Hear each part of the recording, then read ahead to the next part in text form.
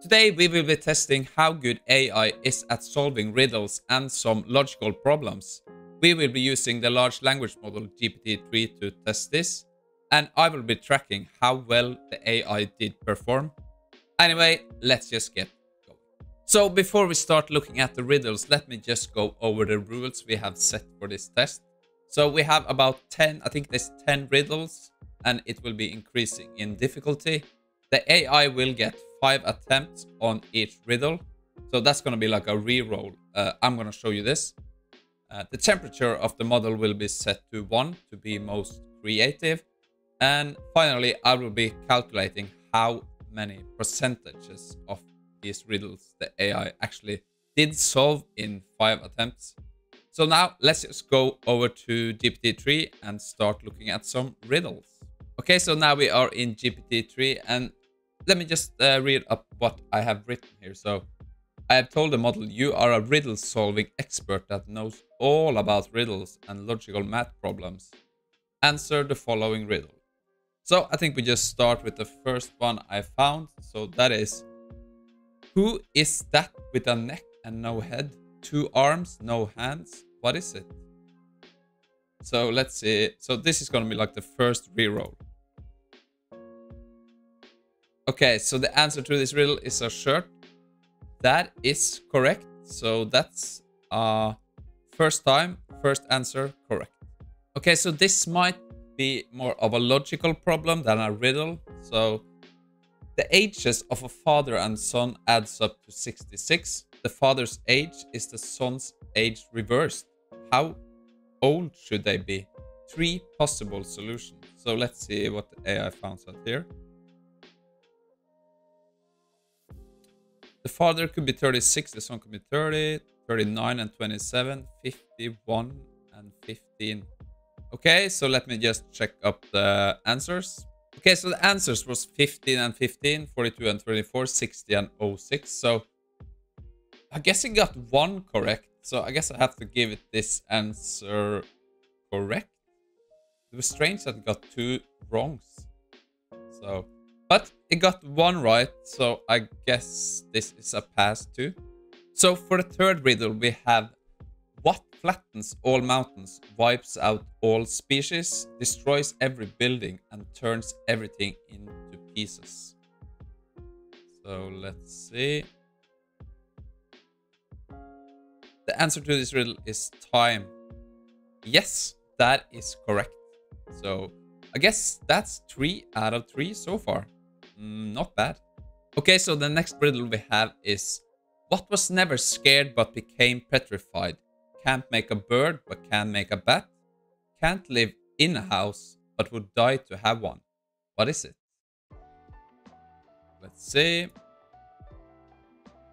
Yeah, that is correct. I guess this was kind of easy, so a 3 was correct, so I guess that's 4 out of 4. Okay, so the 5th one we have is, I'll be a bit surprised if it gets this, because let me just read it up. You see a boat filled with people. It has not sunk, but when you look again, you don't see a single person on the boat. Why? So I know the answer to this. It's a bit strange, but I'd be very surprised if it nails this. Okay, so let's go. The boat is filled with people, brothers and sisters. Wearing the same color clothes. No, that's not it. Okay, so that was 1 reroll. So this is the second one. There's a hole in the boat. The people on boat have gone below deck. No, I don't think it gets this one, because it's a bit clever. The boat was filled with fish, so that's the 4th reroll. So I got 1 last chance. The people got off the boat. No, it didn't get this, but it's a bit... Let me see if I change this to a capital S. No, I don't think that changes anything. Let's try now. No. Okay, so this is a bit tricky because I guess it doesn't understand, like... So the clue here is single. So the answer is that everyone on the boat were married. You get it? So single has like a double meaning. I knew this kind of wouldn't understand this. No. So that's the first wrong, I guess. Okay, let's move on to the 6th riddle. So Lily is a lily pad in a small pond. Lily double her size each day. On the 20th day, she covers the whole pond. On what day was Lily half the size of the pond? This is, again, more of a logical problem, I guess, than a riddle. So, I don't know how good this is going to be at this, but let's see. On the 10th day, nope. That's not right. 10th day, nope.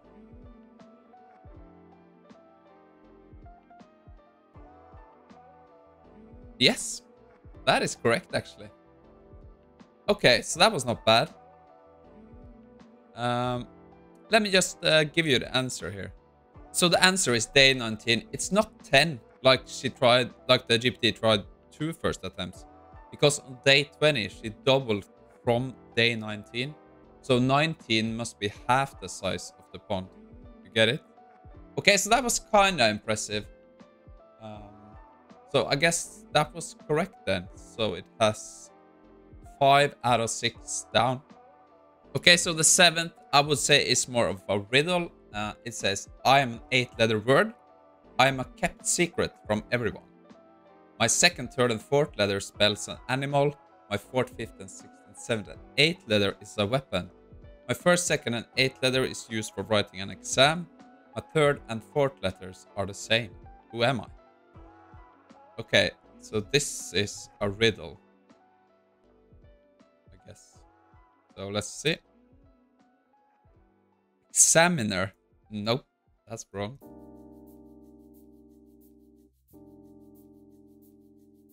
Reroll. Number 2. Examination. Nope.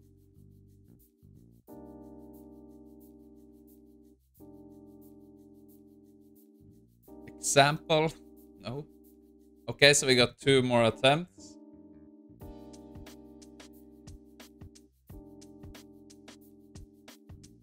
I'm a blackboard. Nope. Examiner. Okay, so this is the last attempt.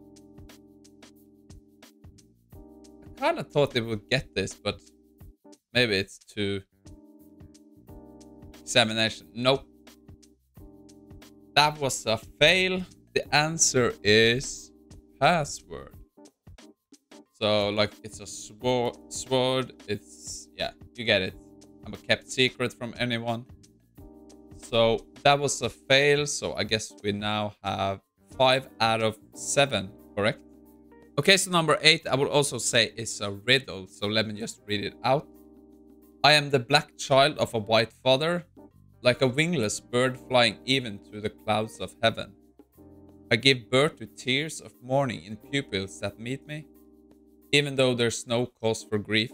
On my birth, I am dissolved into air. What am I? I think I remember the answer to this. So let's go. You are smoke. Yeah, that's correct. Maybe that was too easy. I don't know. But okay. First time, correct. So that's now 6 out of 8. So the next one, I'm not sure if this qualifies as a riddle, but anyway, let's just read it out. A woman was in court for killing her husband. She said that she wasn't guilty and that she dearly missed him. In the closing statement, the woman's lawyer stands up and says, her husband was just missing. Everyone look at the doors. He's going to walk through them in about 30 seconds. The entire jury stares at the doors waiting for this woman's husband to walk back through the doors. The lawyer and the woman stare at the jury. The lawyer concludes by saying, see, if you were so sure she killed her husband, you wouldn't have be watching that door. The jury then immediately gave the guilty verdict. Why? Okay, so I don't really remember the answer to this, but Let me check that out. Okay, so here I think we have to look at the answer before we ask GPT-3 what it thinks. So the answer here is the woman was watching the jury and not the doors because she knew that her husband wouldn't walk through them because she had killed him. If she has really missed him like she said, she would have been watching the doors. Okay, so I guess the answer here is what we gotta look out for is like the GPT has to say that she would have been watching the doors if she was telling the truth. Okay, so let's see if we can get that answer here. Let's increase this a bit. Okay, or that. Go.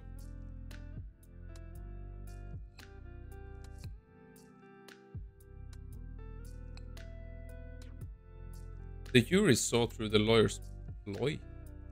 The woman's husband wasn't going to because he was dead.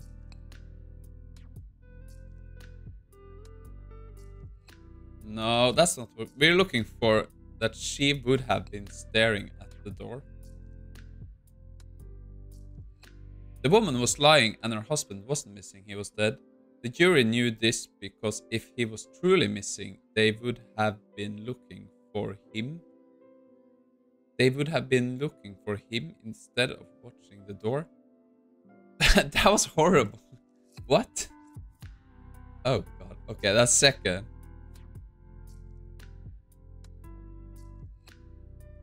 Okay, so the woman's husband was missing, but the jury didn't know. The jury assumed that the woman was dead. She was guilty. The lawyer's statement was a way of tricking the jury into realize that they have assumed something. No, remember, we are looking for that she would have been watching the door if she was not guilty. The jury gave a guilty verdict because the woman's lawyer was trying to suggest that her husband was still alive, which means that he must have killed him. Oh god. No, okay, final attempt. The reason the jury gave the guilty verdict is because they were expecting the husband to walk through the door. Oh. Which would have meant that the woman was lying about being dead. No, that was horrible. Okay, so that was a big fail, I guess. But it was really complicated.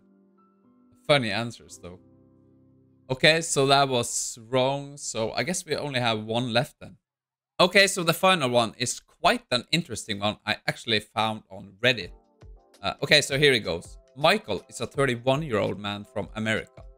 He is at that famous, really famous museum in France, looking at its most famous painting. However, the artist who made this painting just makes Michael think of his favorite cartoon character from his childhood. What was the country of origin of the thing that the cartoon character usually holds in his hand? Okay, so I did a quick poll on this yesterday. Very small sample size, but 38% answered Japan, 25% USA, 25% Italy, and 13% France. So I guess it's skewed towards Japan. So let's see what the AI thinks about this one. I can't really... Okay, let's just try it.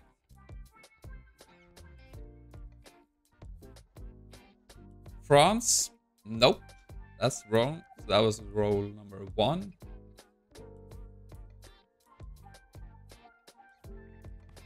America? No.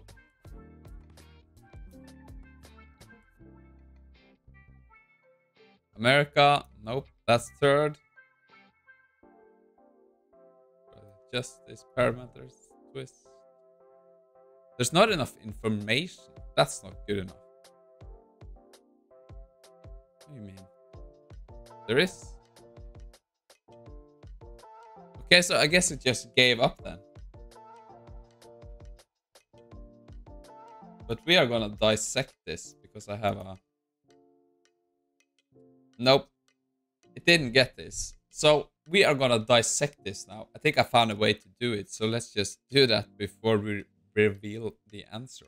So how we're gonna dissect this is I have prepared a lot of questions about this riddle. So The first one goes, what is a really famous museum in France? Yeah, that's correct. The Louvre. And what is his most famous painting? The Mona Lisa. Correct. Who is the artist?